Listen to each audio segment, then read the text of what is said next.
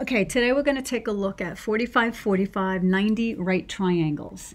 Now, up until now, to find any side length of any of the right triangles, we have used Pythagorean theorem. But what will happen now is we'll be missing two sides, and so Pythagorean theorem is a moot point and you won't be able to use it. So the relationship between a 45, 45, 90 right triangle is that the two legs are equal because they're opposite equal angles.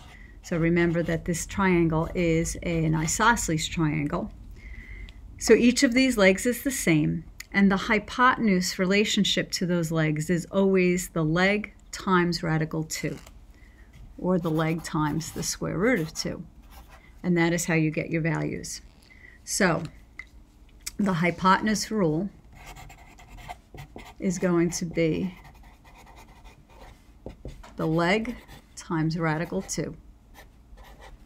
If we use that quick formula, we'll be able to find a hypotenuse given a leg or the legs given the hypotenuse. All right, so let's look at a few examples. Okay. We'll keep our rules over here for a minute until we get used to it. Okay, so we have a 45, 45, 90 right triangle. The leg is y and the other leg is 20, and the hypotenuse, which is always opposite the right angle, is x. So the easiest one to find right now is the y value because you know that these two legs are equal. So y is equal to 20. Now to find x, we know that hypotenuse, which is our x value, equals to our leg times radical 2. So our hypotenuse is x, our leg is 20, times radical 2. And that's our relationship. So we have the x value now, and we have the y value. And you can leave them in radical form as long as they're in simplified radical form, which radical 2 is. Okay, let's look at our second problem down here.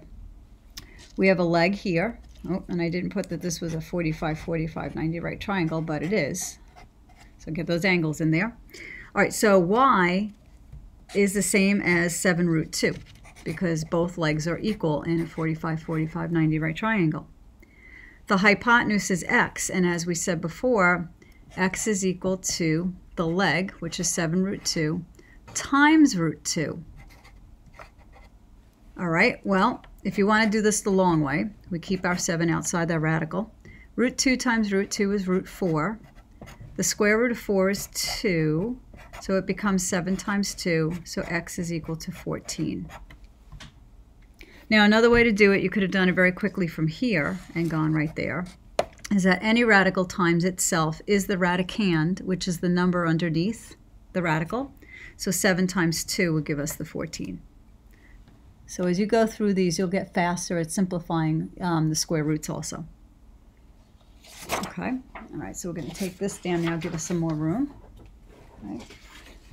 Okay.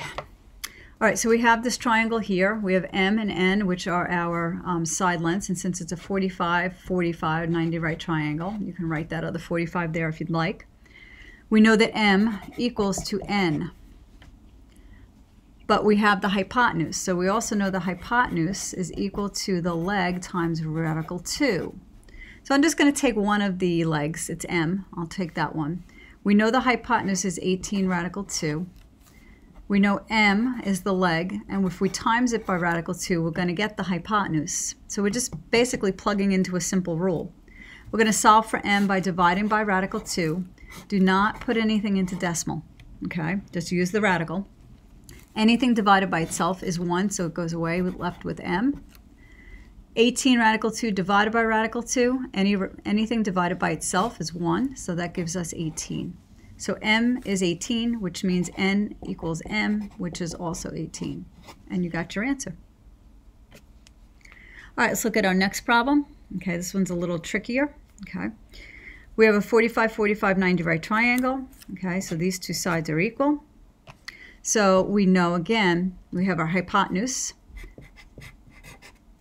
And that's going to equal to our leg. So I'm going to choose Y this time. Why not? Times, oops, that should be radical 3, sorry. So our hypotenuse equals to our y, radical 2. Okay, so now what we're going to do to solve for y is we're going to divide again by radical 2. That'll go away to 1, and so we get y equals All right, y equals 14 root 3 over radical 2. You may not have radicals in the denominator. It's actually an illegal thing to do in math. So we're going to multiply this by the number 1, but it's going to be in the form of the radical in the denominator, and it's called rationalizing your denominator. So we're going to rationalize our denominator by multiplying by the number 1 using the radical that's in the denominator. So radical 2 over radical 2 is radical 1.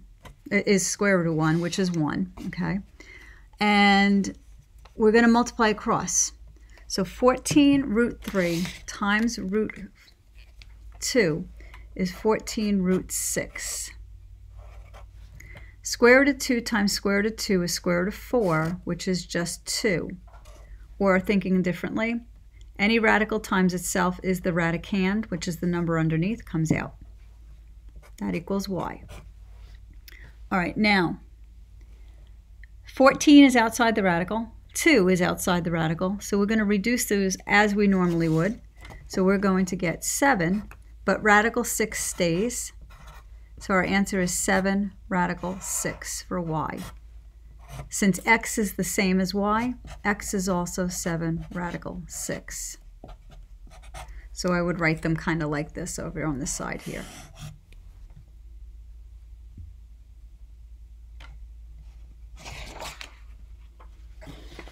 All right, next up, okay, another simple problem, not too bad.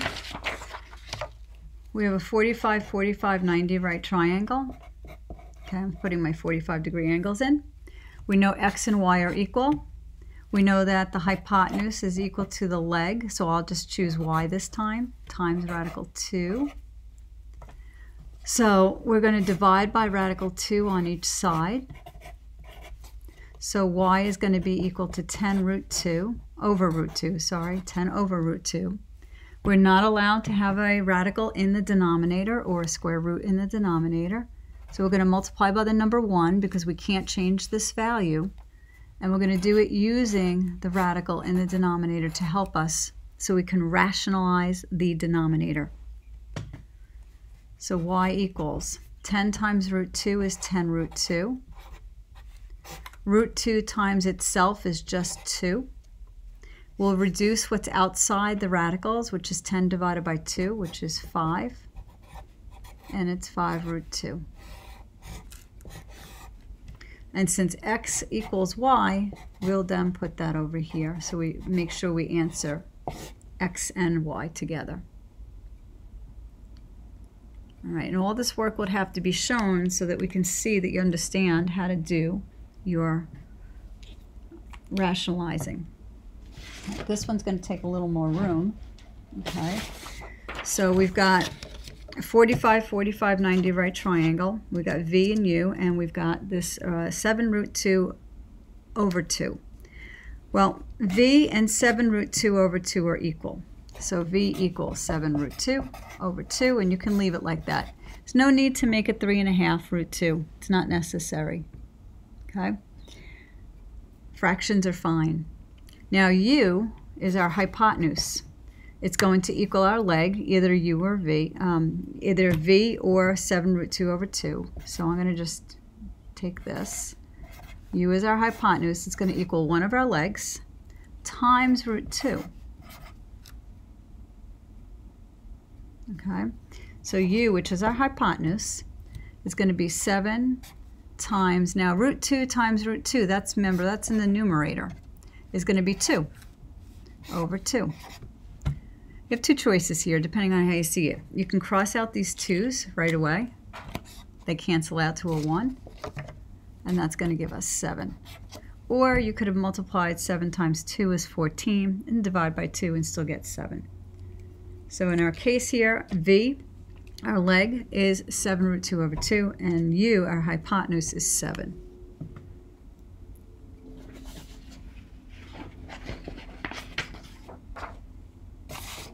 All right, next up, we have a 45, 45, 90 right triangle. So I'm going to put our angles in here. 4 root 2 and y are identical because the legs are equal. So we already know y. It's y is 4 root 2. To get x, which is our hypotenuse, we're going to take a leg, which is 4 root 2, and we're going to multiply by root 2. So x is equal to 4 times 2, and so x equals to 8. And we are done. We've got y, we've got x. And lastly, we have a 45, 45, 90 right triangle. So I'm just going to put my angles in here. X and y are equal.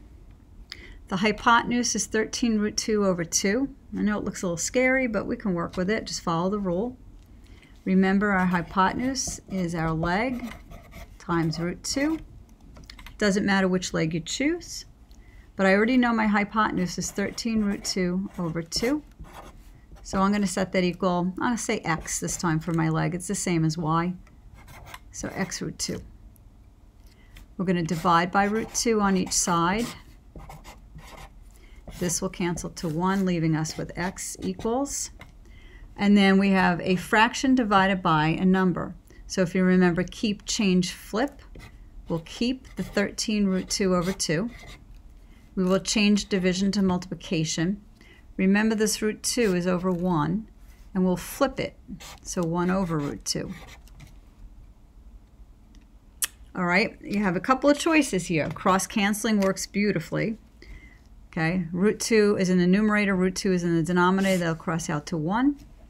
And this will leave you with 13 over 2.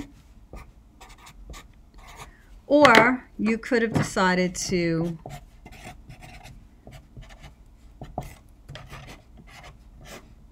multiply this all together. Okay, so times 1 and times root 2. And so you'd get 13 root 2 in the numerator and 2 root 2 in your denominator. And again, your root 2's would cancel out to 1, leaving you still with x equals 13 over 2. So since x is the same as y, I'll just add y on with this. They're equal to the same thing. And if you wanted to make that 6.5, that's fine, but fractions are fine. There's nothing wrong with them as long as they're in reduced form. So following our rule of hypotenuse equals a leg times root 2 for 45, 45, 90 right triangles, you can solve any of these types of problems for any side, whether it's a leg or the hypotenuse itself.